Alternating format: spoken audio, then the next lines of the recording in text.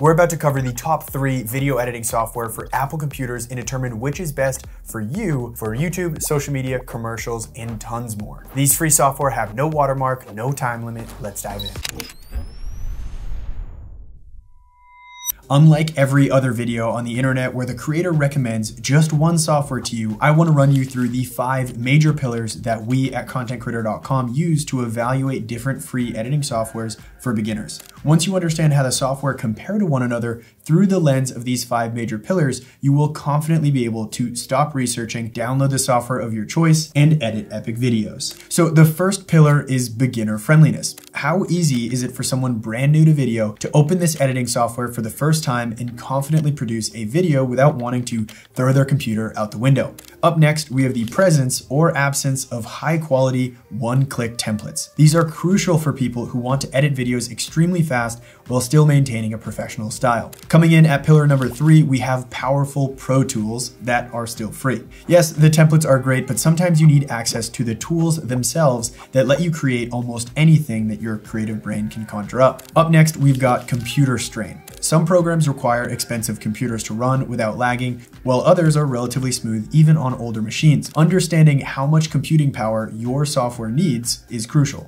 Then finally, pillar number 5 is mobile friendliness. Nowadays, creators are editing videos on both computers and phones, and lots of editing programs actually have versions that run on both. Okay, so those are the pillars, and now we're gonna take our 3 recommended software and rank them according to each pillar. The 3 free programs that I recommend for Apple computers are iMovie, CapCut, and DaVinci Resolve. But which of them is right for you? And make sure you stay tuned because one of these is not what the internet makes it out to be. And by the end of this video, you'll know the best program for you. When it comes to the first pillar, this is where iMovie is really going to shine. So many beginner Apple users start on iMovie because, well, it's pre-downloaded on your computer when you first open it, and because it's extremely beginner friendly. It's actually the first video editing software that I used over 15 years ago. The key to iMovie's beginner friendliness is really the fact that it stripped the program down of many advanced features, giving you only the basics when it comes to cutting together different video clips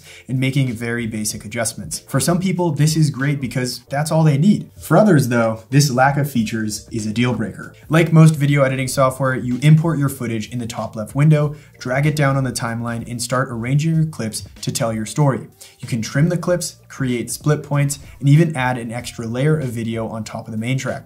We have very basic color adjustments, stabilization features for shaky video, and basic audio enhancements. Out of 10, we're gonna give iMovie a score of 9 for beginner friendliness. Now, when it comes to CapCut, when you first open the software, you'll be met with a somewhat similar interface at first glance. And by the way, make sure you're downloading the program to your computer and not using the web-based version of CapCut. I see a ton of people getting confused by this. The web-based version just isn't as good.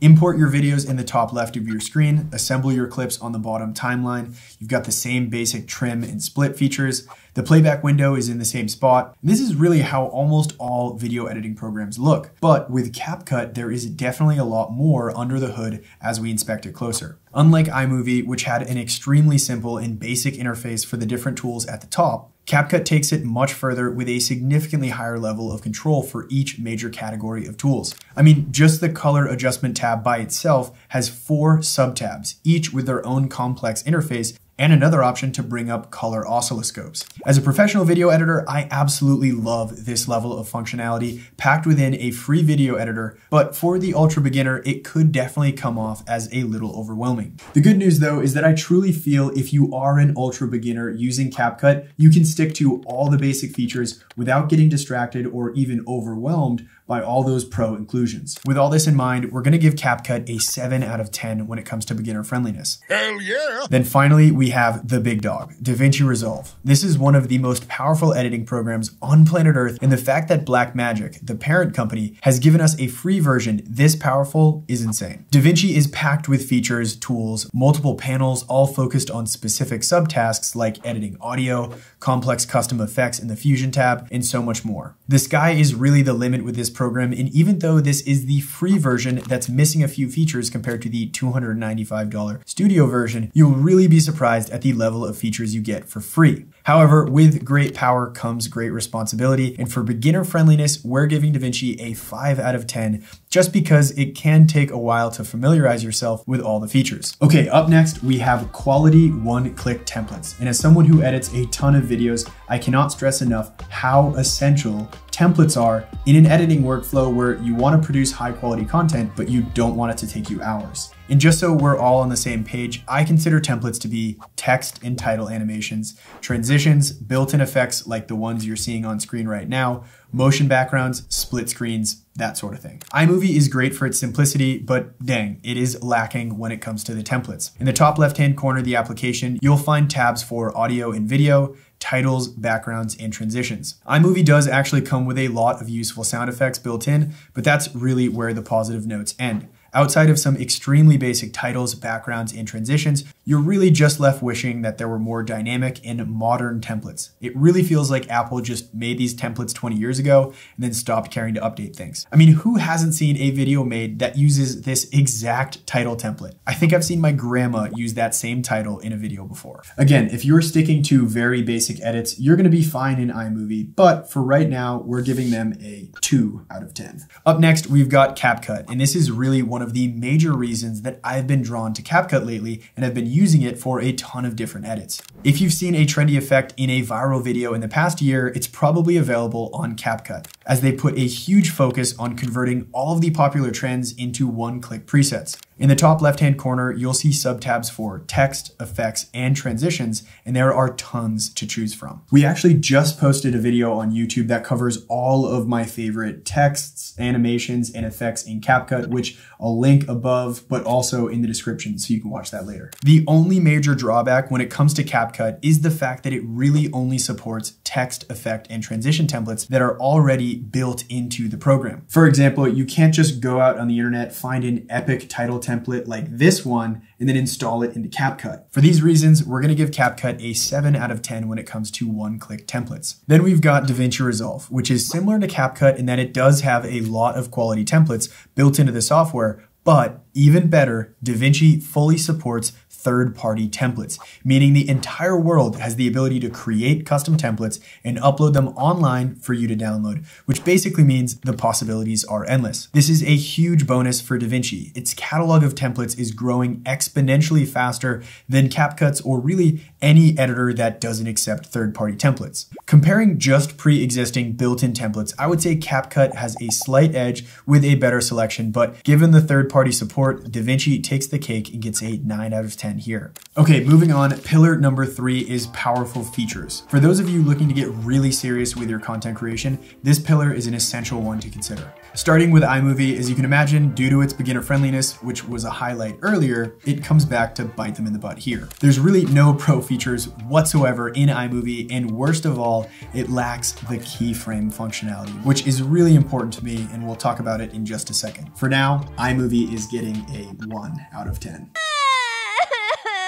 CapCut, on the other hand, is a different story with a pretty staggering level of pro features built into the free version of the program. And just so you're aware, there is a pro version of CapCut that costs $8 per month that adds more templates and pro tools, but I don't really think most people need this.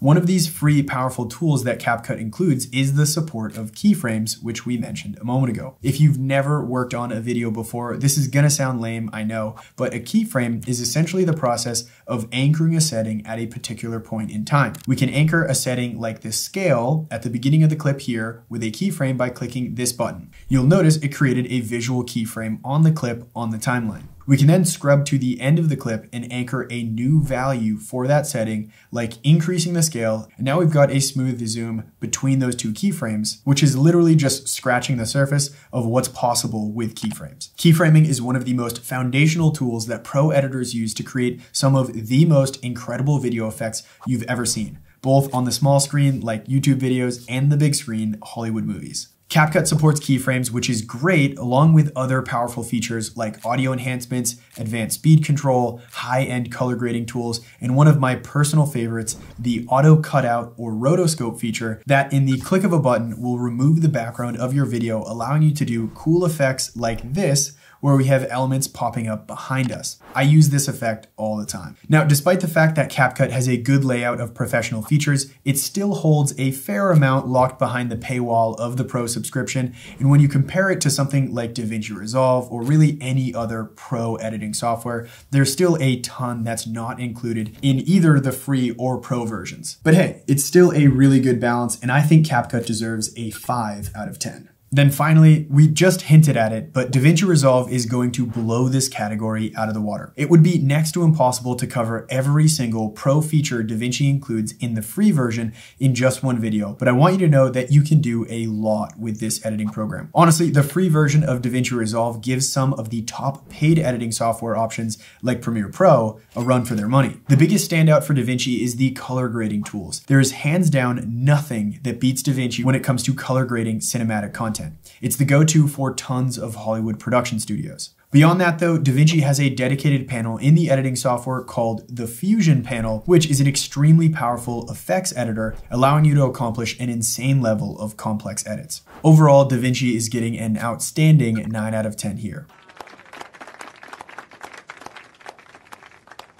All right, now before we dive into the next pillar, if you are finding this content valuable, it would mean the world to us if you took 2 seconds and hit the like, subscribe, and bell buttons. We post weekly tips, gear reviews, and trainings, and we even host gear giveaways, which you can only be a part of if you're a subscriber. Back to it though, pillar number 4 is a quick one, computer strain. If you've got anything but a top-of-the-line computer, you're gonna wanna pay close attention here. Now, I wanna make one major point that anyone looking to edit videos needs to know. If you're editing and all of a sudden things are getting really slow and laggy and it seems like the editing software isn't working, before you blame the software, you wanna look at the type of footage you're editing, because the video files themselves and how data intensive they are is the #1 thing that will slow down your editing experience. If you're shooting video on a high-end camera with very high resolutions or in a video codec like H.265 that's very compressed, it's going to slow down your computer, even if you've spent a few $1,000s on your machine. But after the footage that you're working with, the editing program does play a big role. And usually the more powerful your editing program, the more it's gonna slow down your computer. iMovie is very basic and straightforward in its features, and it was designed to perfectly work on Apple computers. This means it will provide one of the smoothest editing experiences even on older computers, so it's getting an 8 out of 10 here. CapCut has done a great job of making the program relatively low strain on most computers, which is great, but keep in mind, the second you start using some of those advanced features, it could start lagging a bit more, but that's only if you decide to use those advanced features. So overall, we're gonna give CapCut a 7 out of 10 in this category. Then finally, as you can imagine, DaVinci Resolve is going to require more powerful computers in order to run properly. Those super advanced tools require a lot of RAM and processing power, so we're gonna give it a 5 out of 10 here. Also, if you want a detailed video explaining exactly what to look for when purchasing a computer for video editing, I've got a video linked above and also in the description. It's a comprehensive guide telling you what to buy. Then finally, we've got pillar number 5, mobile friendliness. Although I pretty much always recommend people edit using a computer, sometimes for those really quick edits or when you're not around a computer, it is nice to have a quality app on your phone. With iMovie, assuming you've also got an iPhone to go along with your Apple computer, you're in luck because iMovie also exists as an iOS app. This will allow you to easily take your editing on the go with your phone.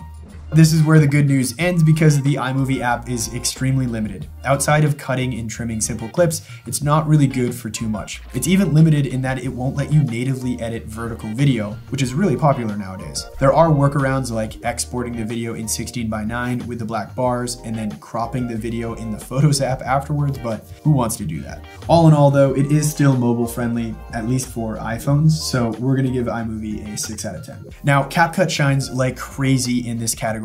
They have the absolute best mobile video editing app in my eyes, and it works flawlessly on both Apple and Android devices. It is extremely powerful, yet still easy to use. It's loaded with all of those epic one-click templates and powerful tools that we talked about earlier in this video. You can edit horizontal and vertical video natively within the app. There's really nothing holding you back here outside of your own creativity and the small size of your phone screen. What's even better here, let's say you were away on vacation, you didn't bring your computer, but you still wanted to edit a video. You could start by using the mobile app and then back that project up to the cloud. Once you get home and you've got your computer, you can open up that same project on your computer. This is super cool. Without a doubt, CapCut is getting a 10 out of 10 in this category. Then finally, we've got DaVinci Resolve, which unfortunately does not have an app that works on iPhone or Android devices. It's a bummer, but not really surprising considering most professional editors using this software really focus entirely on computer-based editing. However, I will say DaVinci did release a version of the software that does work natively on iPads, which is pretty dang cool. And realistically, if I were planning on using DaVinci on anything but a computer, I wouldn't even consider a phone. A larger iPad would be my go-to. For that reason, we're still going to give DaVinci a 4 out of 10 here. All right, my friends, the ranking process is officially over. Now that you know all of the pros and cons, we can make our judgment on which editing software is right for you. But before we do that, let me tell you about 14-Day Filmmaker. If you want the fastest, easiest, and most affordable blueprint to master the process of shooting and editing videos using both smartphones and professional cameras, this is for you. It only costs $48, but contains 3 epic courses and hundreds of videos that will take you from knowing nothing about using your smartphone or a pro camera to a master content creator. Oh, and we also have entire sections of the course dedicated to teaching you how to edit in both CapCut and DaVinci Resolve. When you enroll, you get 3 courses. The first is 14-Day Smartphone Filmmaker, which teaches you how to turn the camera in your pocket into a cinematic powerhouse. The next course, 14-Day YouTuber, is a start to finish masterclass that covers everything you need to know to launch and grow a successful YouTube channel in under 14 days. We go over the planning, the shooting, the editing, and tons more. And finally, you get 14-Day Pro Camera Filmmaker, which dives deep into mastering the professional gear and editing software the pros use to create cinematic masterpieces. You also get access to our private students community where I will personally answer all of your questions on a weekly live coaching call. We have over 100,000 students in this course, and if you want to join the community, you can enroll by hitting the first link in the description below. Okay, enough selling, Anthony, back to the video. So looking at the results of our test here, you can see that iMovie scored 26, CapCut scored a very impressive 36, and DaVinci Resolve came in with a respectable 32. I also want to make a point here. On the spectrum of beginner to pro focused, this video that you're watching right now definitely leans towards the side of beginner focused, which is why CapCut scored so high. If we were looking at this same question strictly from the perspective of a professional Hollywood editor or a freelance video agency, DaVinci would have scored significantly higher as much more weight would have been placed on those additional pro features and tools. But I'm assuming if you're watching this video, you're probably more on the beginner side due to the emphasis on the software being free, and I think the results we see here are relatively straightforward. iMovie definitely comes in third, but that doesn't mean it should be last on everyone's list here. If you're like me when I first got into video and you have a school project that needs an ultra basic edit that you just want to get done quickly so you can go back to playing Skyrim with your friends, I honestly think iMovie is a wonderful option due to the fact that it really strips down the process to just the essentials. Other than that though, I basically included iMovie as a solid reference point as an editor people are familiar with to compare against CapCut and DaVinci Resolve. And speaking of CapCut, I think for most people getting into video editing, this is more and more starting to look like the no-brainer option in my eyes. Between the beginner friendliness, the one-click templates, the fact that it runs smoothly on most computers,